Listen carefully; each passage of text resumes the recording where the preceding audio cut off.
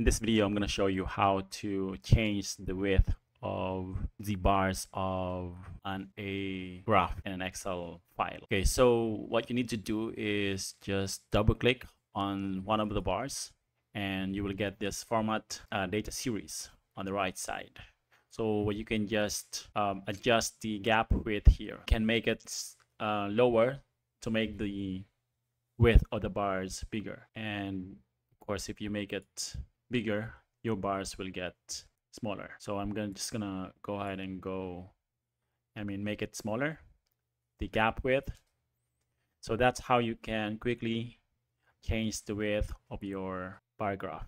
Okay, and let me show you how you can do the same to the pivot chart. I have a pivot chart here, and what I can do is just a double left click, and I will have this format data series, and I can do the same.